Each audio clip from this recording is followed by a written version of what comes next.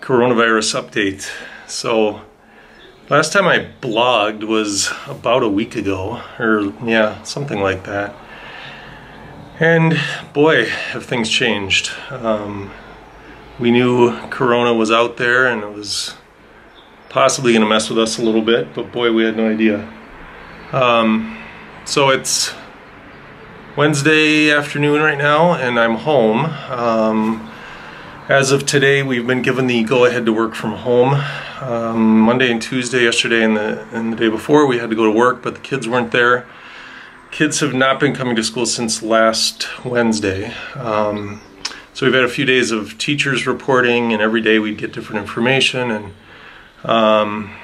we found out over the weekend that the kids weren't coming back for 3 weeks, and then which was actually 5 weeks for us because we have a 2-week spring break around Easter time. So we found out over the weekend, I believe, that the kids were not going to be back until after Easter break, so that was going to be 5 weeks out. And then it wasn't until Tuesday, I think, Tuesday night, that we found out, or no, it must have been Monday night or Tuesday morning, we found out that teachers as of today didn't have to report to work. So we are doing our best to do distance online learning. So far I've assigned some work to my kids and checked in with them a little bit. Deadlines are like today and tomorrow for the work I've given them so far. So we'll see how that stuff starts rolling in, and see if we can get adjusted to the lifestyle of doing online things. So all I can say is it's been really nearly impossible to concentrate over the last couple of days at school. Just so much, there's so many, just kind of your instinct is to want to talk with people and figure out what's going on, and it makes just for a really tough environment to get a lot done. So I'm kind of thankful to be home today, because not as many distractions, and able just to kind of, be here by myself and kind of get my head around what's going on. I assume I'm sure that's not going to last. Where in a day or two I'll be really looking to, to be around some people. But for now, it feels good to be home and get a little bit of a grip on what's going on. Yeah, the last hurrah for us was we had a party at my house a week ago tonight to celebrate the birthday of Lynn, a friend of mine from school. That was kind of probably like our last big get-together. We also did a beer festival a couple weekends ago, and of course, all those kinds of events are now canceled. So nice that we were able to get in a couple last, fun get-togethers with people, because it's going to be kind of brutal, I think, for a while. We also did a really nice hike on Sunday. This was before we knew. I think it was before we knew that the kids were going to be gone. I don't know, it's so hard to remember when we found things out, but did a really nice hike down in southern Germany, near Garmisch on Sunday with a bunch of people, and I'll maybe post some pictures down below the video here because it was just a beautiful day. It was kind of like, okay, this is real, but let's get out and get out in nature and be together, and it was a really great day. So yeah, today I've been getting a little work done, but also resting, and just went to the hardware store. It's kind of like a Home Depot type place. It's just down the street from me.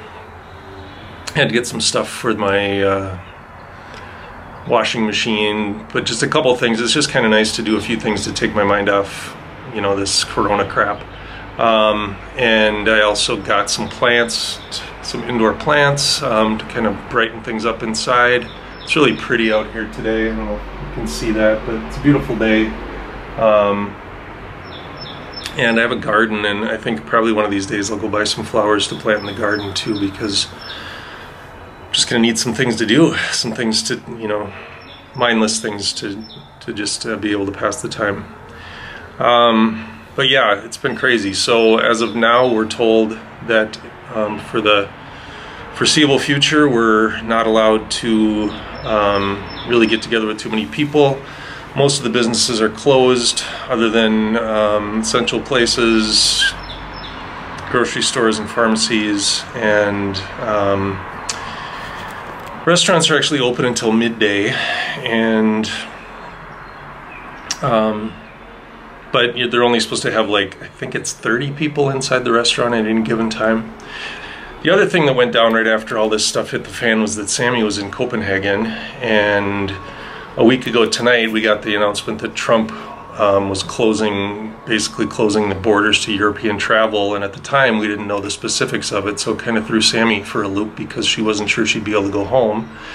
Of course, we found out more specifics related to it eventually, but still it was kind of a rush to try to get her on a plane and get her out of Europe.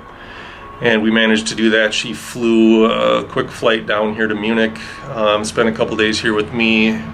She arranged for a change to her flight, went through Atlanta, didn't encounter too many problems getting back into the States, and is now back home. And Casey's school has been canceled too, and Trisha's actually working from home as well. But yeah, it's a crazy situation, of course, as we all know. But hoping that this is something that we can take care of, and if we do the whole whatever they call it, social distancing thing, that maybe spring can still be an enjoyable time for all of us down here and all of you back home too. So anyway, that's the report for now, and I'm going to carry on with some work and start figuring out what it's like to teach my kids from home. So we'll find out, and more to come. All right, take care, everybody. Thinking about all of you. All right, bye.